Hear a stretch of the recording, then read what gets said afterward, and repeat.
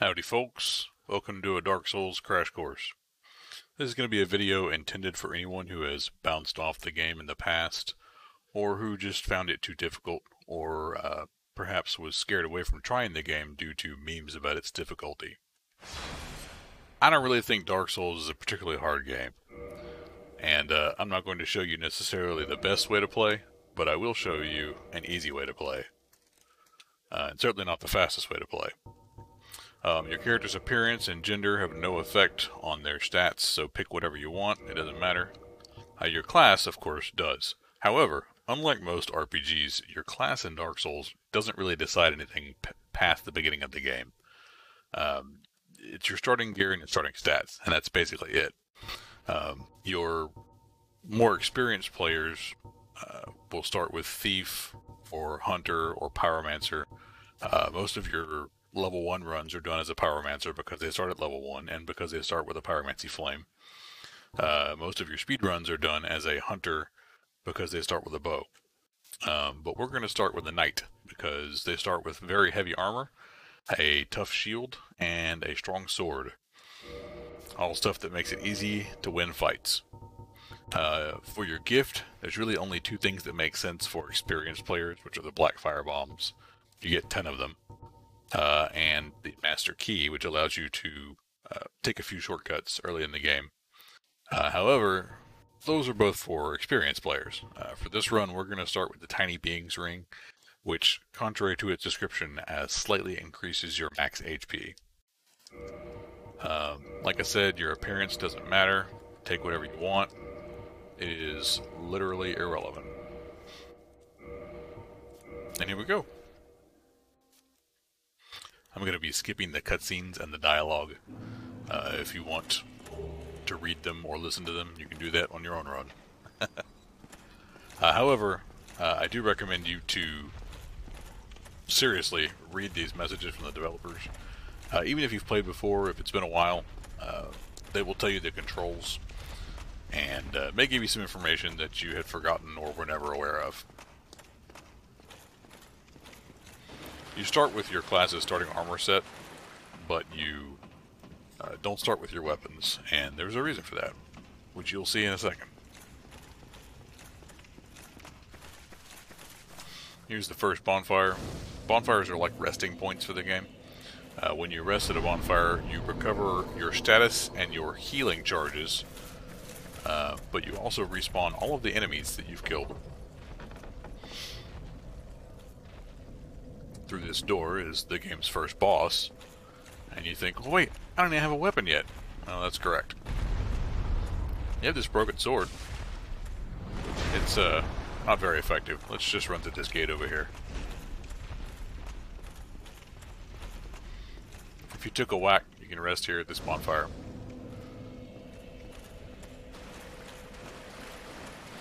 In this hallway, you'll get your class's starting equipment, usually a shield and a weapon.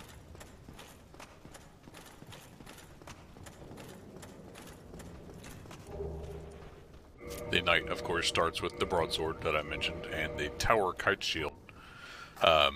This shield is actually quite good for starting equipment. You can see that there, the damage reduction percent in the center of the screen. It has 100% physical and 70% fire, meaning it will block all physical damage from any attacks that don't overwhelm it, and it will block 70% of fire damage. Also, the stability there of 58 is pretty good for considering the weight of 3 kilograms. It is a good shield for a starting character. You are supposed to use your shield to block that guy's arrows as you run up to him, but if you just run up to him, he'll run away from you.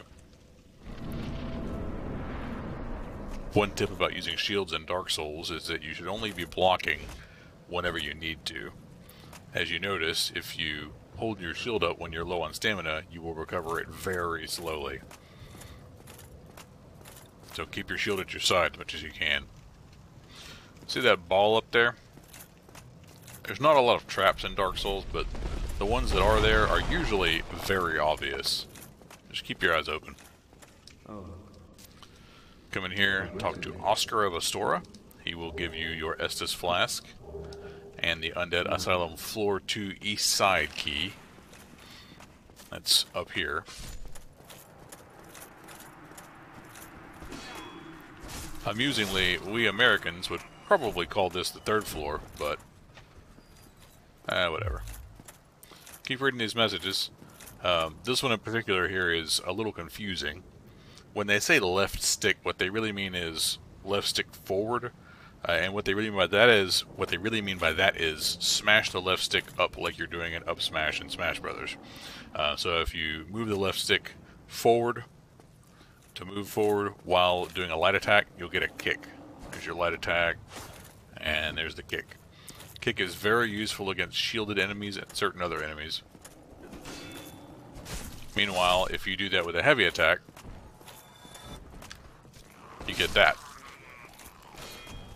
There's also unique attacks for whenever you're sprinting and whenever you're rolling.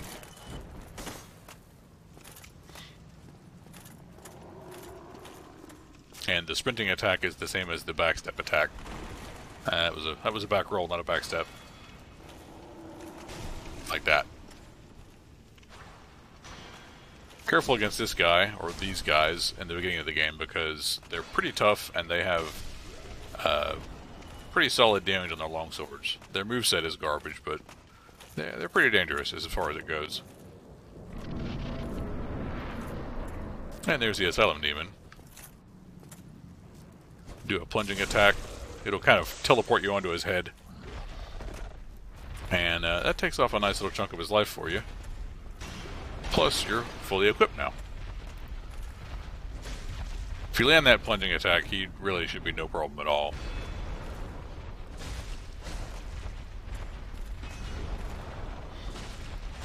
Just block his attacks.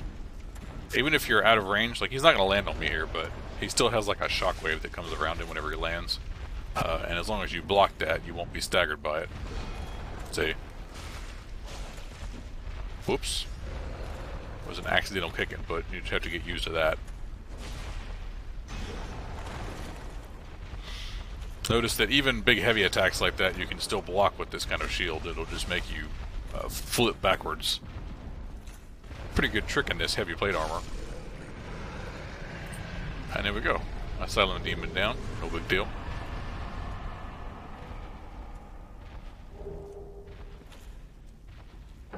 It gives you the Big Pilgrim's Key, which is for this door, and a Humanity item. Humanity is a very special item that whenever you use it, it gives you one Humanity stat. It's kind of hard to explain. I call it hard and soft Humanity. The Humanity item in your inventory is a hard Humanity, and whenever you use it, which I'll do now, it restores your HP, and then if you look in the top left, I have one Humanity. That also shows up on your character sheet, which you can see down the bottom left there. I'll explain more about Humanity in a second. Before we leave the Asylum, I should note that right over there you see that bird's nest. I'm not going to get into it now, but or at all in this video, but you can trade items with some baby crows in the nest, and that's useful to acquire various materials. Right at the end of the cliff there, and the crow will take you to Firelink Shrine. Right here is the Firelink Shrine bonfire. We're going to use our one Humanity to reverse hollowing. Instead of being a nasty, dried up hollow, we're going to be a human again, at least, sort of.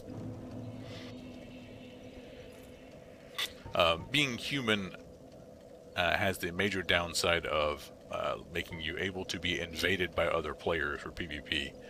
However, it has the major upside of giving you bonuses to many of your defenses, particularly curse resist, and also increases your item discovery.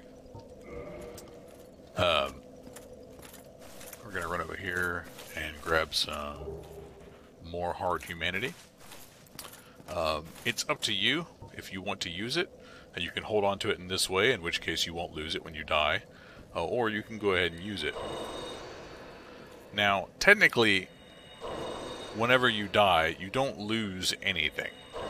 What happens is that your souls, your current souls, down the bottom right, and your Humanity in the top left, both get left on your bloodstain that you leave behind. If you can get back to your bloodstain, you can reclaim your humanity and your souls. If you die again, however, you will leave a new bloodstain, and you can only have one bloodstain at a time, which means your other one vanishes. Of course, the real answer is just don't die. Talk to the Crestfallen Knight here. If you've never played before, he'll give you some advice on what to do, but basically your first goal is to ring the 2 bells of awakening. There's one up top and one below. I'm going to come down here and show you this is the Firekeeper for Firelink Shrine. You can't talk to her because her tongue's been cut out, but basically her job is to maintain the fire here at the bonfire. Because this bonfire has a Firekeeper, you get 10 Estus Flask charges whenever you rest at it. Normally you would only get 5. So we're going to go up here real quick. We're going to grab some fire bombs. Yoink. And then we're going to go over here and we're going to talk to Petrus. Petrus is a cleric. Hello there. And he asks you to go away. If you talk to him again, he'll try to bribe you to go away. And talk to him a third time, and he'll offer to teach you miracles. You have to be in his covenant, which is the Way of the White, to learn miracles from him. However, the knight starts in the Way of the White covenant, so not a concern. We want to buy his heal miracle, but it costs 4,000 souls. We don't have enough yet. Don't buy a talisman from him. Instead, Come again. Go up these stairs over here, and we're going to go get a free talisman. Although, before we do that, run up here and grab this soul item. That's a consumable item that will give you some souls when you use it. Drop down this ledge here, and then drop down this ledge here. And we're in a grassy area behind the Firelink Shrine. Open up these chests, and you get a bunch of loot. 6 homeward bones that will return you to the last bonfire you rested at whenever you use them. A morning star and a talisman. There's that free talisman we were talking about. And 4 cracked red eye orbs. Those are items that you can use as you consume them to invade another player's world. It's for PvP. Also, these are for PvP. You throw these at another player to prevent them from healing with Estus. Now you see down there, there's a couple skeletons down there. They're all in pieces right now, but they're going to get up whenever I go down there. I could go down there and fight them off using that morning star I just found, or using my sword. But either way, that would take some time. So what I'm going to do instead, I'm going to take my armor off. And you notice how much faster I move now? Look at this, look how fast this sprint is. It can also roll quite adeptly. What we're going to do is we're going to run down there, and we're going to roll away.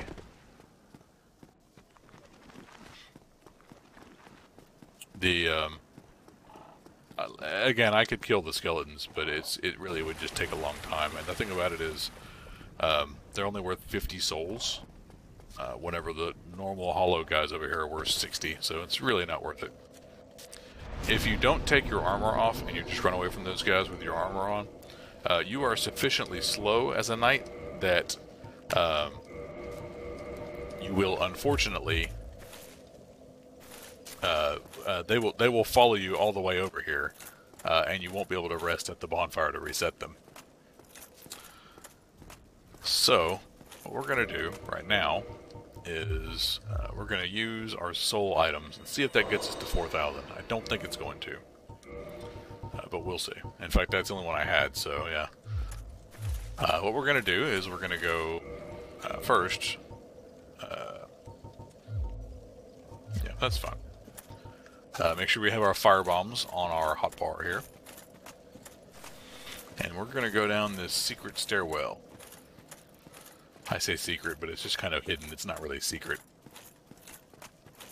Be careful you don't run off. Go around here. And down these stairs. And into this elevator room. Step on the platform. And there you go. This is going to take us down to the New Londo Ruins, which are pretty majestic as far as it goes. Can drop right here for some more souls.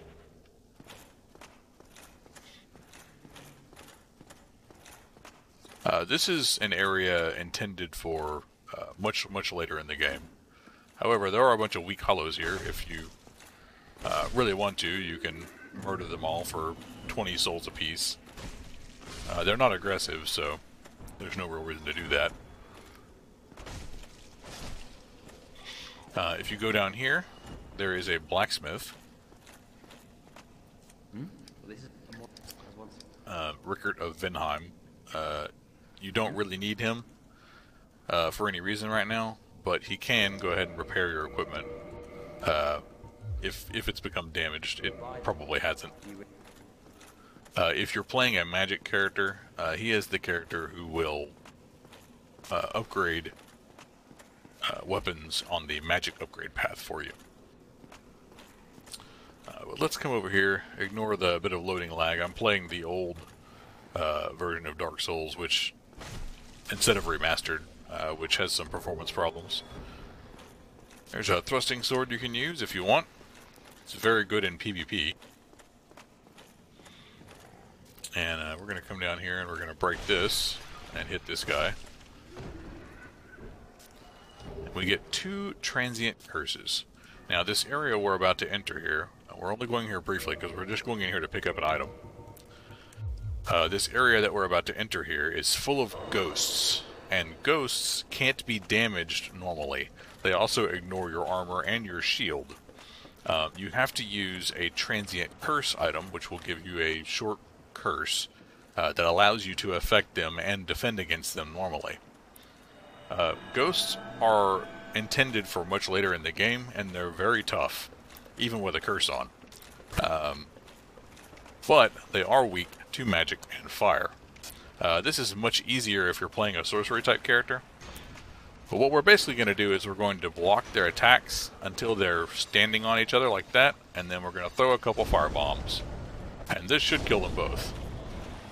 Yep, there we go. Thanks for the 400 souls.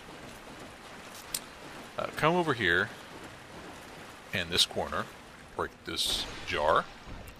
Just like the last one, there's 2 more transient curses. And we're just going to hold on to those. We don't need to use them right now. Come over here through this arch. You see that item over there? That is a big deal item. But there's ghosts along the way, so step out on the bridge. That'll make the ghosts pop up. And once again, pull up your shield. Guard until they're all piled up in one spot. Like that. That's close enough, probably. Throw a couple fire bombs. If you have to use an extra one, or even if you have to use all 6, it's fine. Don't bother trying to hit them with your sword. It's not worth it. Oh, there's 2 more transient curses. Be careful walking out here because there is death on either side of that walkway. And there's our first Firekeeper soul. Instead of walking back, we're going to use a homeward bone. It's just so much faster. If you really want to, you can sit there and farm the ghosts. They're a lot more valuable than most of what you're going to fight. But it's just not practical in terms of time. They take a really long time to kill.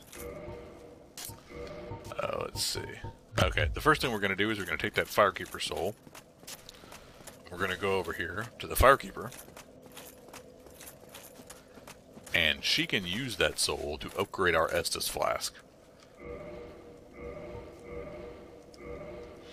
That gives a huge improvement to how much healing you get out of each slug on your Estus Flask. Very, very useful. Then we're going to go over here. Actually, before we do that, why don't we go ahead and we're going to level up one time. We're going to raise our faith to 12. That will let us use the heal spell, but unfortunately we no longer have enough to buy it from Petrus.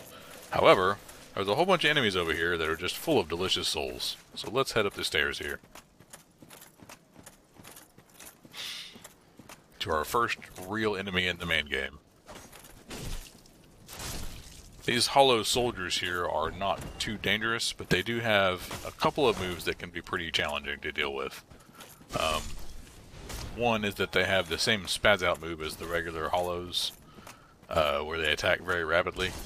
And the other one is that lunging or leaping attack. It comes out very fast and it goes very far.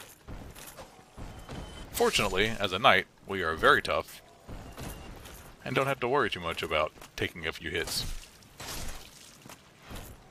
Especially with that upgraded Estus Flask. Let's go back down here and let's kill this hollow knight.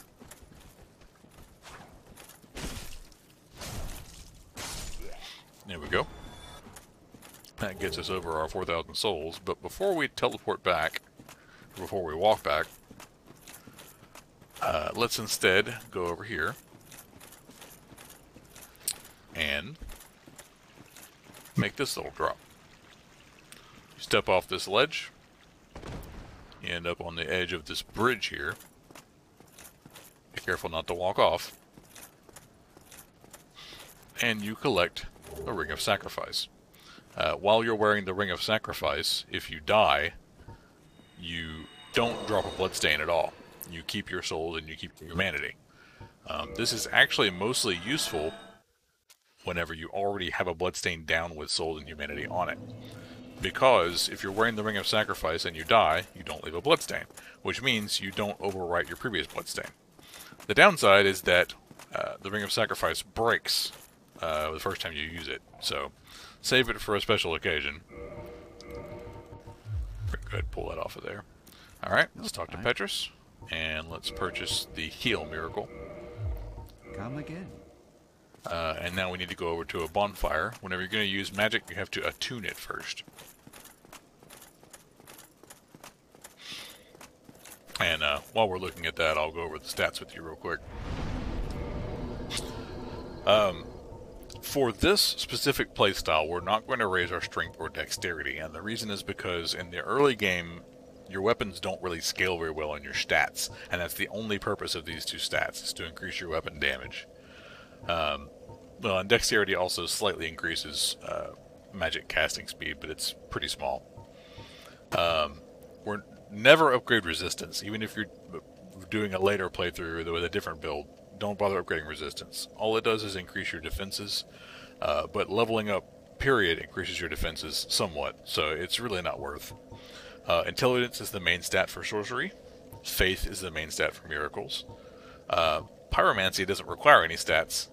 And then these top three stats are the ones we're mostly concerned about. Attunement will give you extra spellcasting slots, so you can equip more spells at once. Vitality increases your maximum hit points, and Endurance increases your maximum stamina and your maximum equip load.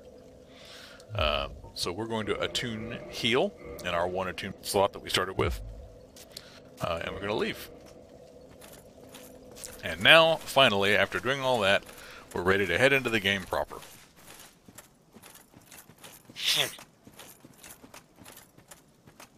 In another game, you'd probably have some historic music or whatever, but Dark Souls isn't really that kind of game. Everything kind of sucks, and that's kind of the point.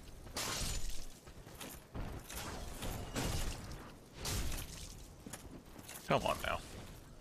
Yeah, that's one thing to be aware of, is that all of the hollow enemies have their own Estus Flasks, and they are eager to use them. Unfortunately, his max HP is so crappy that I still was able to one-shot him in one light attack after healing. It can be tempting to go after the firebomb thrower first, but deal with this guy first, because the firebomb guy can't really hit you from over there, or when you're over there. Alright. Wonder if he's alive down there. Nope. I just got souls from him, so now I know he's dead. So one important thing to get used to in Dark Souls is managing one-handing versus two-handing. Generally with a shield, you'll want to be one-handing so you can use your shield, but there are times, like this, when you'll want to change to using two hands. The reason in this specific case is because the broadsword has these wide attacks that can make it hard to use in tight quarters, but whenever you change to two-handing, it has a vertical moveset that makes it easier to use in tight quarters. The downside being, of course, that you can't block with your shield. You instead block with your sword, and that's not great. You want to avoid doing that if you can. You also do slightly more damage while two-handing. The broadsword doesn't gain a ton of damage from two-handing, but a little bit.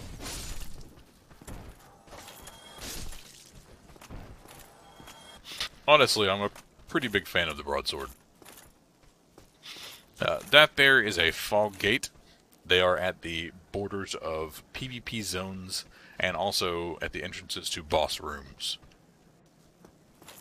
Where you going, buddy? Going all the way around there? Whenever you see a fog wall, you better be ready when going through it, because it can be a boss room and there can be a boss inside, and if you're not ready, you might get trashed. But most of the fog walls in the game are not boss rooms. Most of the fog walls in the game are basically borders between areas or zones. And the idea there is that whenever you're playing in PvP, you know, since this is an open world game, that way an invader or an invadee can't just run across the whole map to get away from you. At some point, they're going to have to turn around and fight.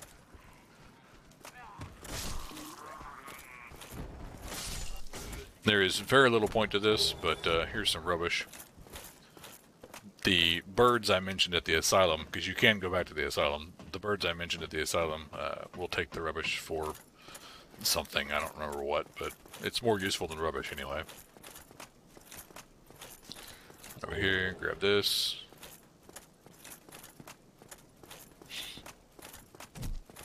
And, hello, sir.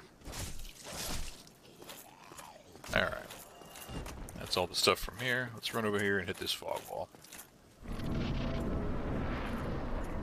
Whenever you're in a new area, it's important to explore, because you can find a lot of items in out-of-the-way places, like this right here underneath the stairs. But if you're someone who's going to enjoy Dark Souls, exploration is probably in your blood. The bridge is out, but we can get across there in another way.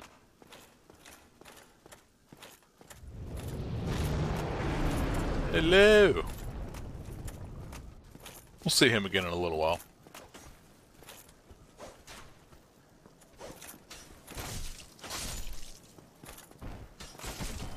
This tactic of luring these guys to the stairs here keeps you from having to deal with the crossbowmen, except for this third guy. Notice I didn't get staggered whenever I got shot in the shoulder with a crossbow bolt. That's because this armor is very heavy and has a lot of poise. Poise you can think of as basically an invisible meter that whenever it's empty, you get staggered. Die. There's another bonfire, but before we do that, let's go over here and deal with these guys.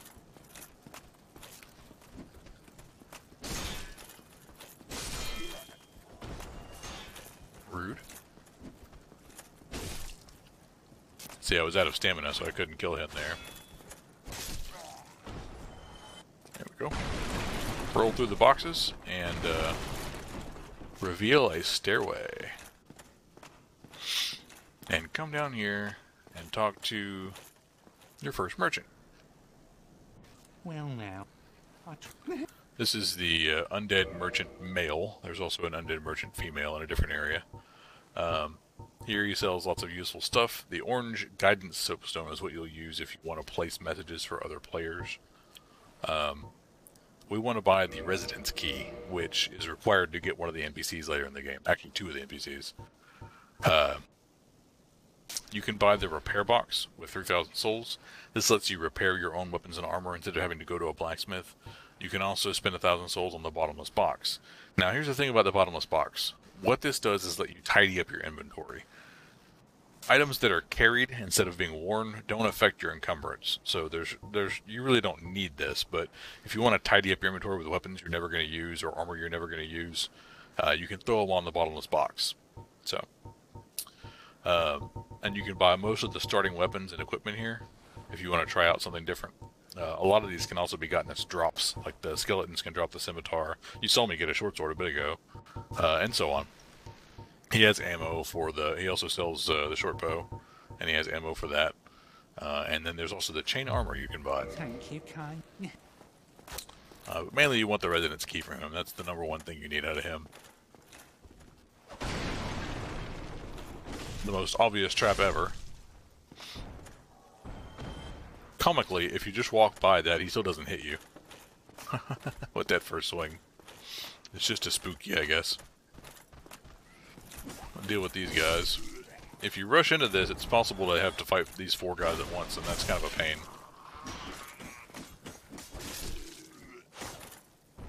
These little hollows are not the most dangerous enemy, but they're not harmless. I mean, they're not, you know. We're going to use our heal spell.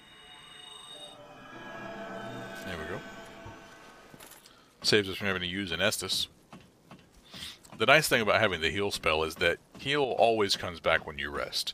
Estus comes back when you rest, but as I mentioned earlier, at most bonfires you'll only get 5 unless you spend a humanity to kindle that bonfire. Here's our first throwing knives. I'm going to go ahead and put those on the bar. And take that off. And then here's the jump to get across over there. Once again, I'm going to take off the armor. In fact, I'm going to take off the weapon too. And we're going to do this like a nudist. And I think that'll do it. Just barely, yep. Yeah, that's basically impossible to do with any kind of equipment on. You really need to be in the buff for that one. Come across over here and grab your crossbow. We're not going to use any bows for this, or crossbows. The main advantage of crossbows is that they can be used one-handed. The disadvantage of crossbows is that they really don't scale in any stats, so in the late game, crossbows don't have the damage of an archer using a longbow, or the composite bow, or anyway, of a bow. In the original version of Dark Souls, which is what I'm playing, the Prepare to Die edition, you cannot aim crossbows either. They can only be used when locked on, whereas bows can be aimed with a crosshair on screen. They fixed that and remastered, I believe. And we're going to light this bonfire. Now, if you're low on Estus, or if you're in bad shape, or if you're having a hard time, if you think you're going to die against the next boss, don't hesitate to go ahead and rest here, because this is the closest bonfire to the boss. I'm not going to rest here because I want to have the ability to return to the Firelink Shrine with a homeward bone, if necessary. Don't rush into this room. Don't be spooked by the fire bomb guys, because they really can't hit you in here. And if you rush into this room, you're going to have to deal with both of these guys, plus a Hollow Knight. There you go. Here's the aforementioned Hollow Knight.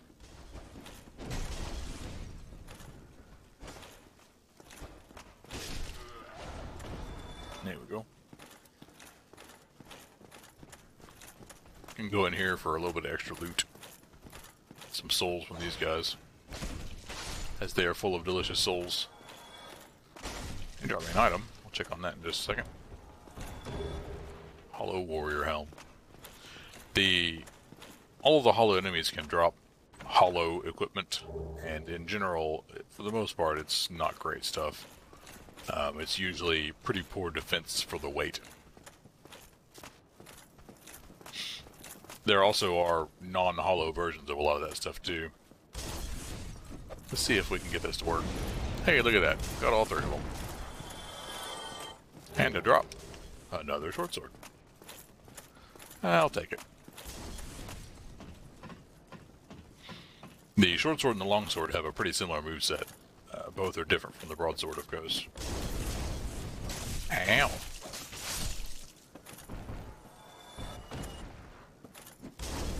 Alright. That's one of those cases where I should have been more aggressive, because those guys really are no threat. Aside from their ability to throw firebombs. And I should have just went after him. Go ahead and heal up again. Particularly in the early game, and actually particularly with a light armor build, it's a good idea to keep your health topped up, because some enemies do hit pretty hard. But not as important with the heavy armor build, but it never hurts. Come through here with the resonance key, get you some gold pine resin. Whenever you use that, you will apply a lightning damage effect to your right hand primary weapon. If you run down there to fight those guys, you'll be shot in the back by a crossbowman, so come up here and deal with him. Done and done. Chuckle at the hilarious ragdoll effects. Usually whenever you go get the gold pine resin, you aggro that knight that's there. Let me go see if I can wake him up. Yeah, there you are. I wonder why he didn't come up. Well, wake up last time. Anyway, he's going to try to come around. Let's go meet him. This way he's not interrupting us when we're fighting those two guys.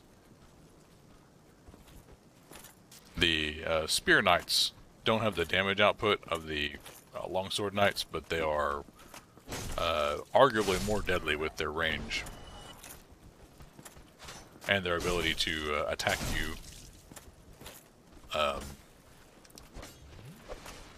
No, sir. And their ability to attack you from behind their shield. With spears, you can perform light attacks while you have the shield up. While using actually any thrusting weapon. Spears or rapiers and so on. So up here, this is the stairs up to continue to the next area. As you can see, that barrel is going to roll down the stairs here. Pretty obvious trap. If we walk up halfway, the dude lights it on fire and sends it down. You can get away from it just walking, and hilariously, he kills himself when he sets it on fire. We'll go up there in a second, but first, let's walk down here. There's nothing down here except for a ring guarded by a Black Knight. Black Knights are kind of a mini-boss type enemy, or a mid-boss. Except that I would argue that this Black Knight is actually more dangerous than the real boss of this zone. If you walk up slowly, using your analog stick to just, walk slowly, you can actually get a free backstab on this guy. Let's see if I can get it off. I wasn't close enough. I don't really recommend engaging this guy on your first playthrough, at least not at this time in the game. We'll come back later and fight him. But if you're good at parries, he's really not that hard. As you can see. The parry mechanic in this game is highly abusive. In fact, so much so that you can actually kill the last boss with it. Oops, I was late. Alright. Can't parry the shield thrust. Could have parried that, but best to wait for the slow overhead slash. Pull up the Estus just in case. Don't forget to lock back on every time it gets back up. And I'm just going to hit him for the last one. There we go. Drop me a Titanite chunk. That is a pretty high level upgrade material. I won't be able to use it until way later. This is the Tearstone ring that he guards. He also can drop his shield or his sword. His shield is a very good, kind of a medium heavy shield. And his sword is a great sword for you, with very high requirements to use it. However, it is an extremely strong weapon, and if you get one, it will pretty much, you can use it the whole game. And it's the worst of the Black Knight weapons. As I mentioned, you'll want to break barrels and boxes when you see them. There's nothing in these, but let's go up here. In this barrel is your first crystal lizard. Make sure you get him before he runs away, because when they run away, they will attempt to vanish, and that means you don't get their loot. This one, the loot is semi-random. I think this one always gives 2 Twinkling Titanites, and then other Titanites are random. He gave me another chunk, so that's kind of good, although again I won't be able to use it until way later. And here's our next fog wall. This, spoiler alert, this leads us to the next boss. Before you run over to fight the boss, though, let's go up this ladder and deal with these cheeky crossbowmen. These guys will gladly shoot you while you're fighting the boss, and it's quite tedious. So just come up here and handle them. They're no big deal.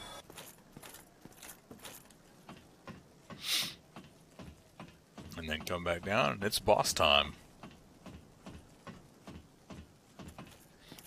You can stick with your standard knight gear. He's really not that hard. You'll see. It's just like the Asylum Demon fight.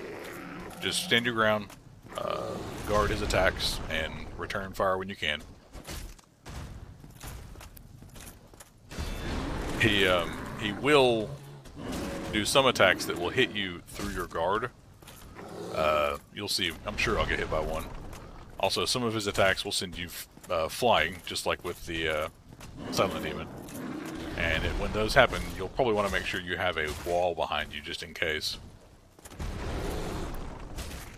He's having a hard time hitting me right now. And I've staggered him twice already. The best place for you to be is up his junk, as you can see. Staggered him again. Your best damage to stamina with almost every weapon is just going to be repeated light attacks. Your best stamina to damage conversion is what I mean to say.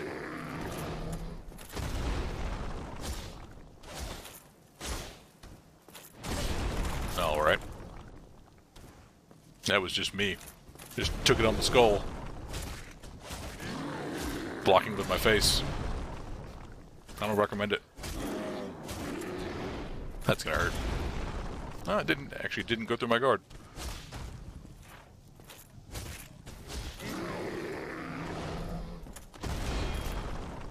That was another one of those, he didn't hit me, but the shockwave from his attack did.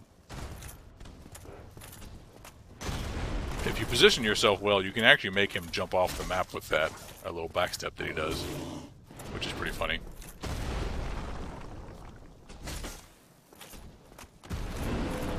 I was worried about getting knocked off there. And there we go. That's all there was to it. I think I took 2 hits.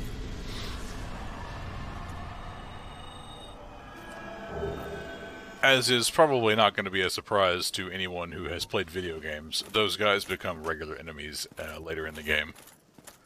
So learning to fight them is a good thing. Come on through here. As I mentioned, check the boxes, although you can actually see it faintly glowing if you look carefully. See a little circular glow? It may not come through in the video. We'll jump through. We'll grab that. And then come on down here. Check the scorching on the bridge. This door here leads to another area. And then come down here and talk to Solaire of Astora for your white sign soapstone, which will let you put down a sign that will allow other players to summon you. Make sure you listen to his dialogue because it's pretty funny, and his voice acting is great. He also explains a little bit of lore about the game, which is that due to the wavering of the first flame, the land of Lordran is in flux, and basically there's like pockets of distorted time. So you have heroes and villains and monsters from every era all gathering together here. And I'm going to stop it here, but if you enjoyed the video, if you have any more questions, or if you'd like to see a part 2, just let me know.